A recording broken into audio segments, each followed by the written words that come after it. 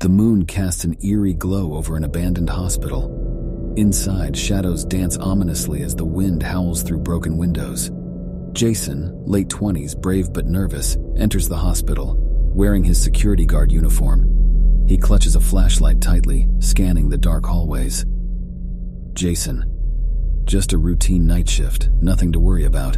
As he walks, strange noises echo through the corridors. The sound of footsteps follows him, but every time he turns, there's nothing there. Jason enters a room filled with old medical equipment. Suddenly, a flickering light illuminates a patient bed, revealing a ghostly figure lying on it. Jason, who's there? The figure vanishes, leaving Jason trembling in fear. He tries to convince himself that it's his imagination, but the feeling of being watched is overwhelming. Jason descends into the dark basement. The air feels heavy, and the temperature drops. He hears a faint whisper, calling his name. Jason's heart races as he follows the voice. He reaches a locked room and hears a faint cry for help. Cries for help. Help me, please. He tries to unlock the door but fails. Panic sets in as he realizes he's not alone. Jason races down the corridor trying to find an exit. The walls seem to close in around him, and the hospital appears never-ending. Suddenly, a shadowy figure stands before him. It's a nurse in old-fashioned attire, her face pale and eyes hollow. Jason. Who are you, nurse?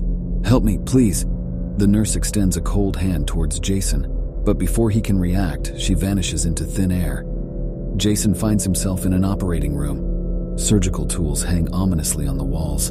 A gurney stands in the center of the room. On the gurney lies the lifeless body of a woman. Jason gasps, recognizing her as the nurse from before. Suddenly, the woman's eyes snap open, now a lifeless black. She levitates off the gurney, her presence terrifying. You should have left. Now it's too late.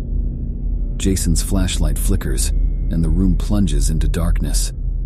The next morning, police officers discover Jason's lifeless body in the hospital's basement.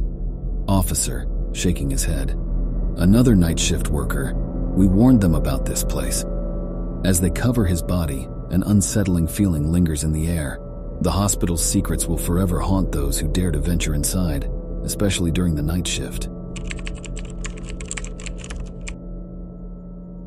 Emma, early 30s, curious and skeptical, moves into an old Victorian house, hoping for a fresh start after a difficult year. As she settles in, she discovers a dusty music box on a forgotten shelf. Emma, smiling. This is a lovely find. She winds up the music box and a haunting melody fills the room. Mesmerized by the tune, Emma feels a strange presence in the house. Later that night, Emma tries to sleep, but the music box's melody echoes in her mind.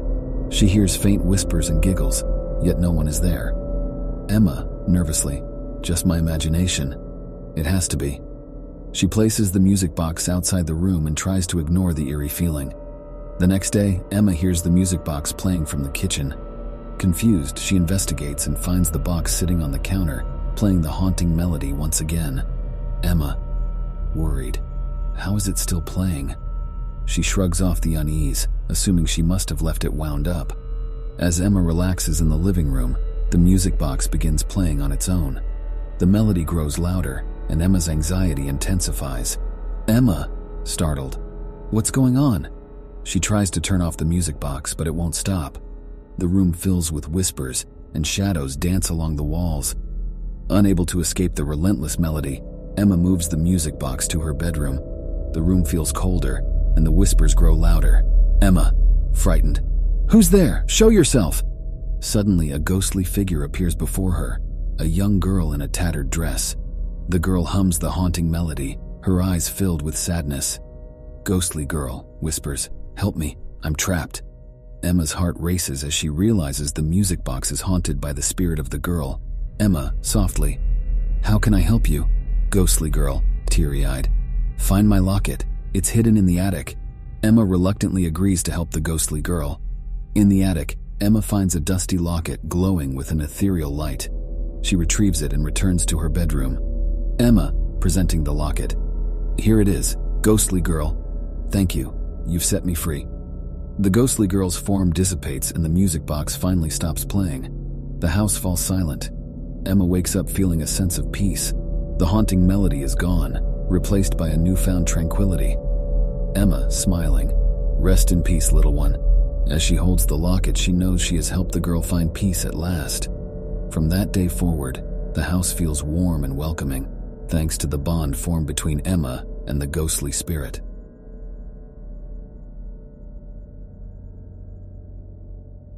Lily browses through an old antique shop, intrigued by the vintage paintings and artifacts. Among the dusty frames, she notices a striking portrait of a woman. Antique shop owner, smiling. Ah, that's a unique piece. Many claim it's cursed, you know. Lily is fascinated by the mysterious aura surrounding the portrait. Lily, interested. Cursed, tell me more. Antique shop owner, whispering. Legend has it that the woman in the painting brings misfortune to whoever owns it, but I assure you it's merely a superstition. Lily, undeterred, decides to purchase the painting. Lily hangs the portrait on her living room wall. As she admires it, a chilling breeze fills the room, making her shiver. Lily, nervously. Must be my imagination. Strange occurrences start happening around the apartment. Objects move on their own, and eerie whispers fill the air. Lily begins to feel uneasy, wondering if the legend about the cursed portrait holds any truth. Lily is cooking dinner when she hears the sound of footsteps behind her. She turns, but no one is there. Lily, apprehensive. Hello? No response. She brushes it off as her imagination. Lily wakes up in the middle of the night to the sound of crying coming from the living room. She cautiously walks towards the portrait. Help me? Set me free. Startled, Lily looks at the portrait, and to her horror, the woman in the painting moves, her eyes filled with anguish. Lily, frightened. This can't be happening. She tries to remove the portrait from the wall, but it won't budge. Lily seeks help from a paranormal investigator, James, 40s, skeptical yet open-minded. James, skeptical. See Erst painting. Let's see what we have here. As James examines the portrait, he senses an unusual energy emanating from it. James, gravely. This painting is indeed harboring something beyond our understanding. Together, they research the history of the portrait and discover that it belonged to a woman who suffered a tragic fate in the past. James, explaining.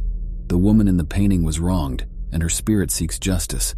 Lily realizes that the only way to free the woman's spirit is to uncover the truth behind her tragedy. Lily and James dig through old records and newspapers, finally uncovering the woman's tragic story. Lily, determined. We need to right the wrongs of the past. With the newfound knowledge, Lily and James perform a ritual to release the spirit from the cursed portrait. Ghostly woman, tearful. Thank you. I can finally rest in peace. A group of thrill-seekers, including Chris, adventurous and daring, venture into an old abandoned asylum known for its dark history. Chris, grinning. This place is going to give us the chills. The group explores the eerie hallways, armed with flashlights and cameras. As they descend into the basement, strange noises echo around them. Amy, nervously. Did you hear that? Chris, teasing. It's just your imagination, Amy. In a dimly lit room, they find old patient files and disturbing drawings on the walls. Jason. This place gives me the creeps. Amy, serious. I read about a patient who vanished mysteriously from this room. As they continue exploring, they find a locked door covered in strange symbols. Lisa. Let's find out what's behind this door. Using a key they found, they unlock the door and enter cautiously. The group finds themselves in a wing of the asylum that was rumored to be off limits due to paranormal activities. Chris, excited. This is where the real adventure begins. They encounter chilling cold spots and hear disembodied voices. In a hidden chamber, they discovered disturbing tools used for experiments on patients. Amy, frightened. This place is cursed. Suddenly the room goes pitch dark, and they hear heavy footsteps approaching. Chris, whispering, "Did you hear that?" As they shine their flashlights, they see shadowy figures moving in the darkness. Lisa, panicking. "We need to get out of here." They rush towards the exit, but the door slams shut, trapping them inside. Jason, trying to open the door. "It won't budge." The atmosphere becomes suffocating as the air turns icy cold. They hear haunting cries and see apparitions of tormented souls. Chris, trying to stay calm. "We need to find a way out." Desperate to escape, they navigate the maze-like basement, facing unexplained phenomena. In a hidden room, they find an ancient book of rituals. Lisa, determined. This book might hold the key to our escape. Amy, skeptical. Are you sure we should mess with it? Chris, resolute. We have no choice. They perform the ritual in hopes of breaking the curse. As they complete the ritual, the door creaks open, granting them an escape. Chris, relieved. Let's get out of here. They run out of the asylum, leaving behind the horrors they encountered. Chris, panting. We made it out alive. Amy, serious.